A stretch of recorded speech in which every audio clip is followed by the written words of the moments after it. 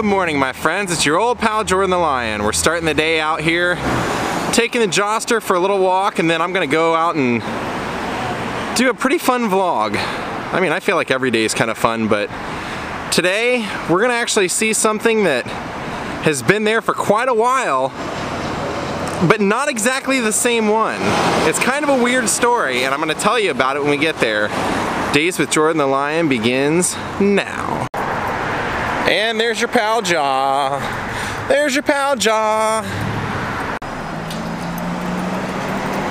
Now what we're gonna see today is actually a mural to one of the greatest of all Hollywood actors, one of the greatest leading men in the last 50 years, and even beyond that, one of the greatest Los Angeles actors, and even beyond that, one of the greatest Hollywood Silver Lake actors. So I mean, this guy was totally homegrown. What a beautiful sky today. It's this weird mixture of overcast, but the sun is out. I don't know how to explain it, but I love these kind of days.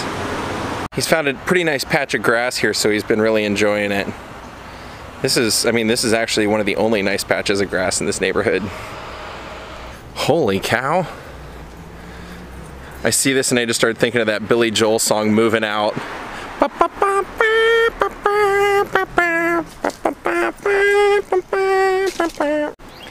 That table would be perfect for like a wrestling match for somebody to get thrown through it.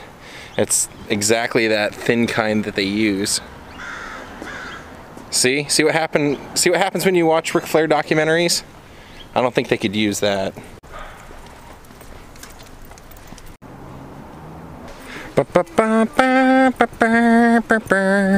Alright, let the adventure begin. On to the 101. Well, we're getting close. We've made it to downtown LA. This neighborhood kind of makes you feel like you've stepped back in time. It's got that old Victorian house look to all the houses. We're actually looking for the mural down here. Alright, well, we're close. I drove right past it, so had to find somewhere to park, and now we're gonna go over and check this masterpiece out. Now this, like I said, this isn't the original, but it's a weird story. And false alarm, this is not the mural we came to see. This is just one we are passing by on our way. So in the early 70s, there was this local artist, this guy going around painting murals all over the place. I mean, literally, it started like in 1970, 1971. His name is Kent Twitchell. And he started posting murals of these kind of well-known figures. He did Ed Ruschi and he did Steve McQueen, King of the Cool. And this is the Steve McQueen one. Now, you're going, how is this still here after all this time? Well, it's a kind of an interesting story.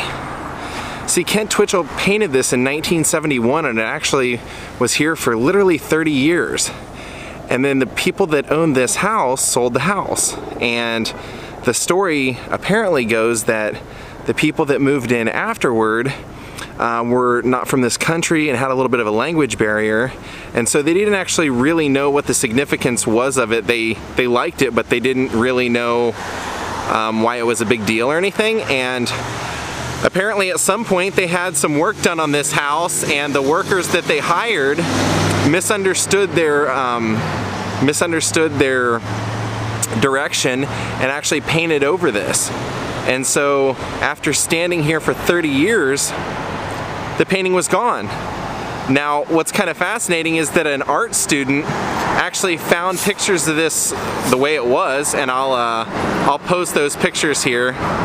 He actually found pictures of the way it used to be when it was first completed, and actually showed up over here and talked to the family that lived here, and found out exactly what happened. That they said, you know, that they didn't want the mural removed, but that there was an, you know, kind of like a misdirection by the crew that was working on the house at the time, and they painted over it. And so the student went and found Kent Twitchell and told him the story, and Kent Twitchell decided to come out here on the 30th anniversary of Steve McQueen's death, and he decided to repaint, at the request of the homeowners, to repaint his mural exactly the way it was in 1970, or 1971 actually.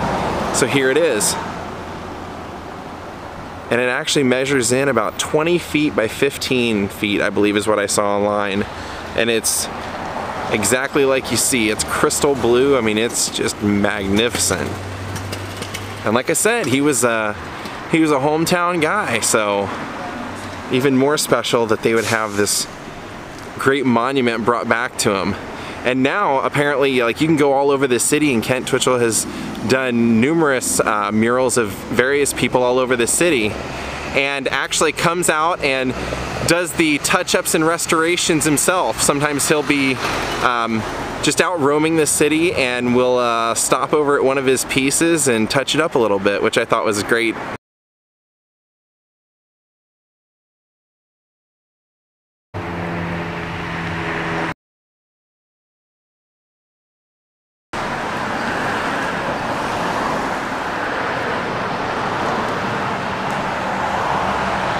So a big thank you to Fernando Cervantes, who was the art student that was studying Kent Twitchell, saw this mural, and then took it upon himself to come over here and get it all back set in motion. Thanks to him, Kent Twitchell came out, redid this masterpiece, and anybody driving down Union can enjoy this anytime. How great is that? Art for everyone to enjoy. Here it is from across the street. And the reason I showed you this is because right across the street is this pretty interesting little neighborhood community garden. And I thought I would walk through it because there's some little murals and things in there. It's actually called the Union Avenue Cesar Chavez Community Garden, but it's locked up, so not much of a community garden if you can't get in there. But from over the fence, I'll show you some of the interesting things.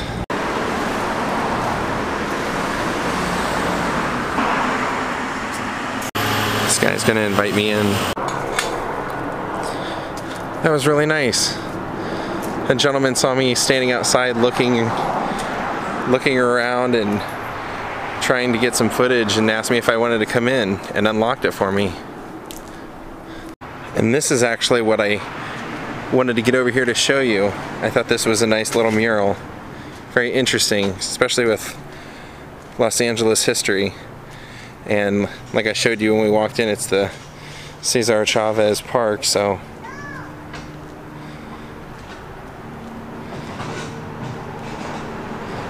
And then of course this.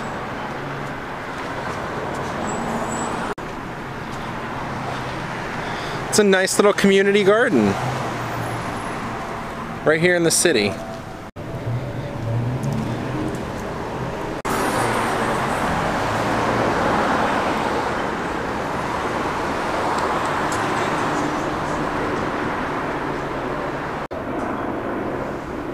Then let's go down here.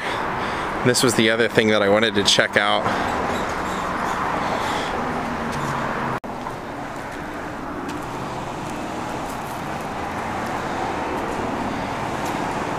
Look, it's designed like the yellow brick road. Follow the yellow brick road.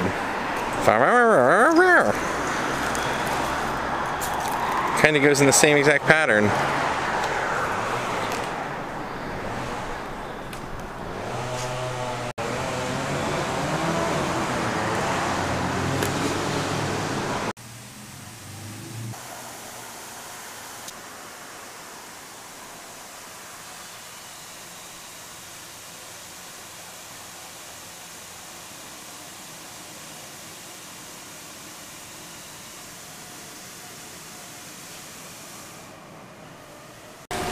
That's so cool. That guy saw me standing out here, let me in, and then when I was saying goodbye, he said, "Oh, just lock the door." Sometimes people can be really nice in this city. I promised him I would lock it, and I'm gonna lock it. There. You guys are a witness. He's inside, but hopefully he has a key.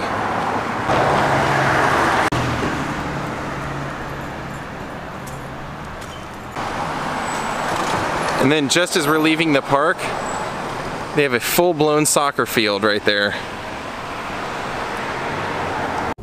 Oh, there's the King Eddie Saloon. I'm gonna be vlogging that someday. All right, well, I just got home and had some mail. Let's see what's inside. Ah, I know what it is. I bought one of these international adapters. You'll see here that it says UK, US, Australia, That one's the Europe one.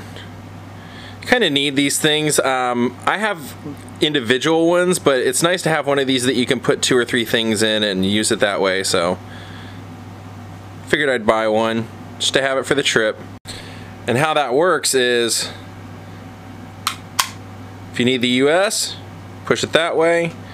If you need the Australian one, or no, that's UK, right? Yeah, if you need UK, you go there. And then Europe, okay, the Europe one's over here. Nifty, there you go, cool. I've actually made it through my last 2 trips without having one of those things, and that's just because I have like the individual ones for every cable, which really gets to be a pain and it's monotonous having to find 2 or 3 of those, because I'm charging 2 different kinds of batteries now. Charging my my little tablet, charging my phone, charging my little Chromebook that I got. I bought a refurbished Chromebook so that I can do a lot of the things that you need to do as far as some of the features for YouTube. You have to do through Google, and you have to do it through Google Chrome, and I didn't have any kind of computer or anything that's current enough actually to do that. So I found a $60 refurbished Chromebook that should be arriving actually today or tomorrow, and I'm going to take that with me. So there's like a whole myriad right there of like, what was that, 6 or 7 things that you have to plug in to charge every night. So plus I might get a pocket Wi-Fi. I think that's probably a good idea. So having one of those adapters, those universal adapters, primo, gotta have it. Well, we're back, and if you didn't watch my live stream from yesterday, you don't know that I'm going to Belgium in 2.5 weeks. That's right, we're road vlogging it.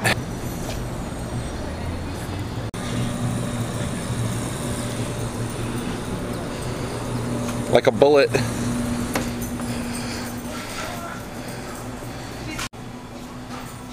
What a beggar.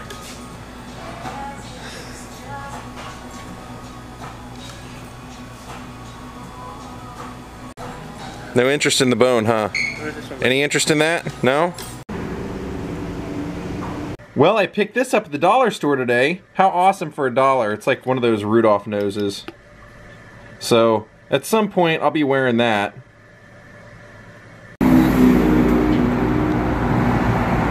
Looking good, Pantages. Kind of nice to see the Hollywood Plaza somewhat lit up. Kind of restored to some of its former glory when George Burns had his office in there. As always, Trader Joe's. Alright, well, I got the groceries. I'm going to head home and I'm going to start watching something that has to do with our vlog tomorrow. Well, good evening, my friends. I hope you guys enjoyed seeing the Steve McQueen mural in downtown Los Angeles. And tomorrow I have, hopefully, a big one. This is one that I've been wanting to do for a while, and just about everybody I know loves this one. And I'm going to try and do it. I don't know if I'll have any success getting inside, but I'm going to try. So come back and see me tomorrow. If you want a Christmas card from me, join Patreon. It's patreon.com/JordanTheLion. Anybody that joins and is a member by December 1st that donates $3 or more, I'm going to be sending you a Christmas card. So there you go. Have a great night. I'll see you all tomorrow. Goodbye.